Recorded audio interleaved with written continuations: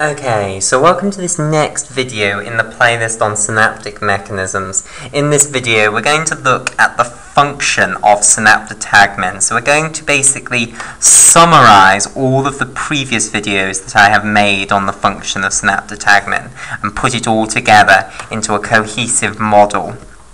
Okay, right, so it will not have been necessary for you to have watched the previous videos. I'm going to make this one standalone, basically. If you want to find out, however, about some more in-depth assays that were done to decide upon all of this stuff, then I would suggest watching the other videos on the function of synaptotagmin.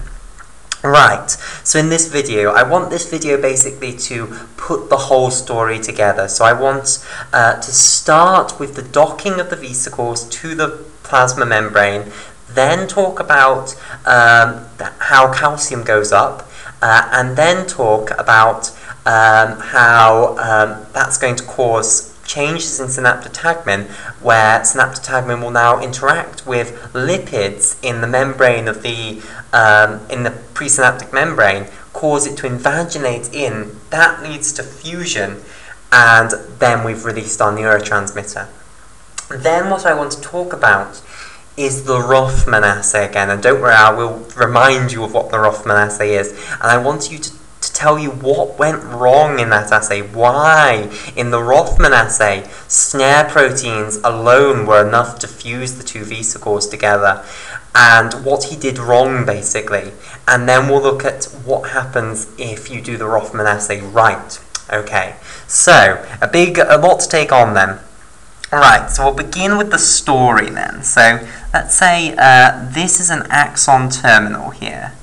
Okay, so it's going to release neurotransmitter onto its postsynaptic neuron when an action potential arrives at this axon terminal. So, in order to do that, what the axon terminal has is it has synaptic vesicles stored right up against the membrane that faces the postsynaptic cell. So here is the postsynaptic cell, potentially a dendritic spine of the next cell along. Okay, so this is the postsynaptic cell here, postsynaptic cell. Right, so in order that the release of neurotransmitter from the presynaptic cell can be very, very fast upon an action potential arriving, what you have is these synaptic vesicles here, and to show that they're synaptic vesicles, what I'll do is I'll put little dots in them to denote that they have neurotransmitter in.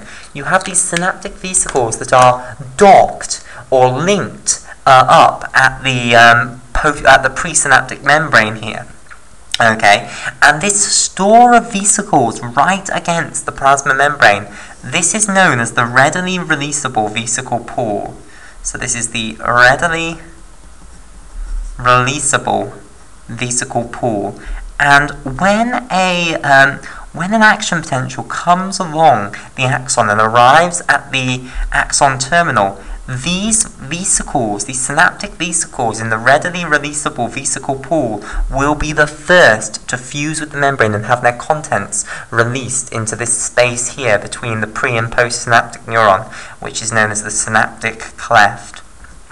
Okay, right, so we want to look at the mechanisms by which this synaptic vesicle is docked at the membrane, and also how, when an action potential arrives in this axon terminal, it actually triggers this docked vesicle to fuse with the plasma membrane and release its vesicle contents, its neurotransmitter, into the synaptic cleft.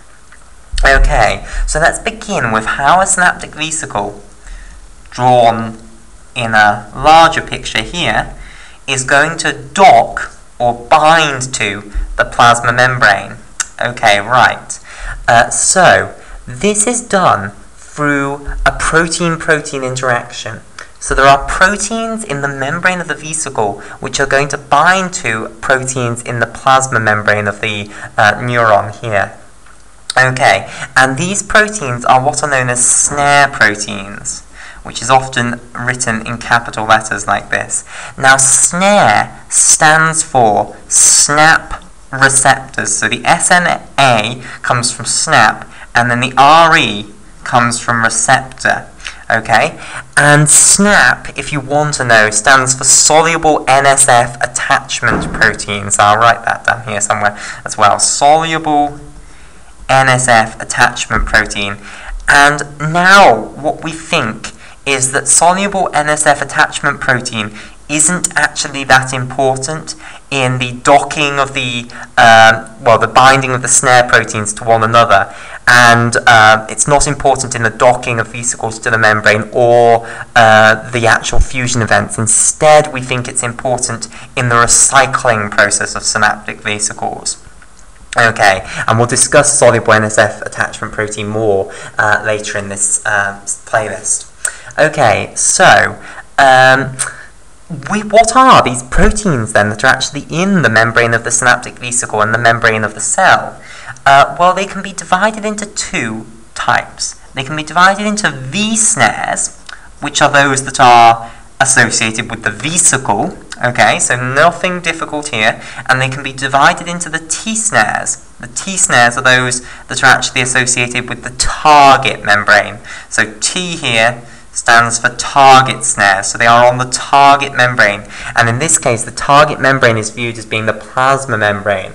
It's the membrane that you are hoping to fuse your vesicle with, so it's the target for the vesicle. Okay, now let's actually look at what these SNARE proteins that are in the vesicle and also in the plasma membrane are. So we'll begin with the one that's in the vesicle, and this is a protein known as synaptobrevin.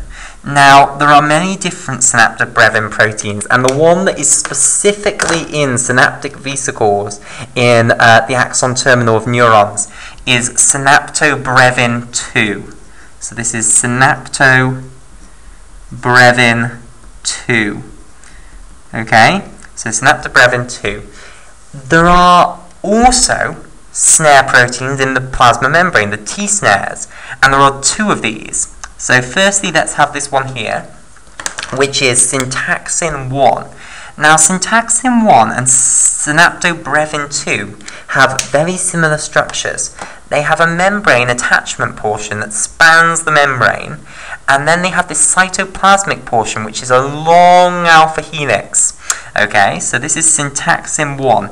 And again, there are lots of different syntaxins. So the one that's specifically involved in the docking of new synaptic vesicles to the plasma membrane is syntaxin 1. Okay, then the other T-SNARE is a protein known as SNAP25, which I'll show here in turquoise. So SNAP25 is here in turquoise. And basically, SNAP25 has a membrane attachment portion over here, and then it has these two alpha helices which go into the cytoplasm then. Okay, so this is SNAP25. Okay, right. Now, what is going to happen basically is that these alpha helices here are going to intertwine around one another basically, and they're going to form what is known as a core snare complex. So where should I write this? Okay, I'm just going to pick that thing off my finger. Core snare complex. So this here, all four alpha helices are going to wind around each other and form what's known as a core snare complex, and specifically it's what's known as a trans core snare complex. So this is a core snare complex, or even more fancily, trans core snare complex. Now the reason it's called a trans core snare complex, okay, and let me underline this because it's getting a little bit crazy here. Trans core snare complex.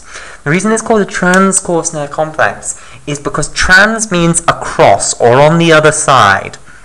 Okay, and this refers to the fact that you have snare proteins coming together in this core snare complex, which are on opposing membranes, basically.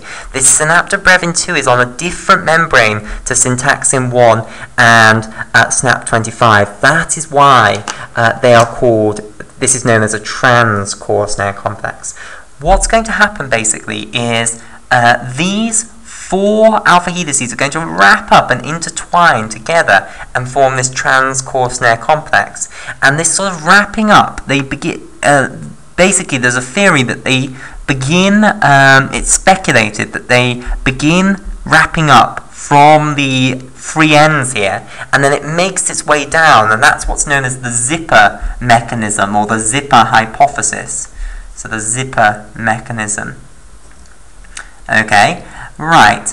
Now, when this happens, initially what happens is syntaxin 1 and SNAP25 are in the plasma membrane together. So the order that this core snare complex is formed in is that initially syntaxin 1 and SNAP25 intertwine with one another and form like a pre-snare complex, if you like. And then the synaptobrevin 2 comes and joins the fun when the synaptic vesicle comes over. And it then joins this complex to make the full core snare complex. Okay, so we'll call it there for this video and continue our discussion in the next video.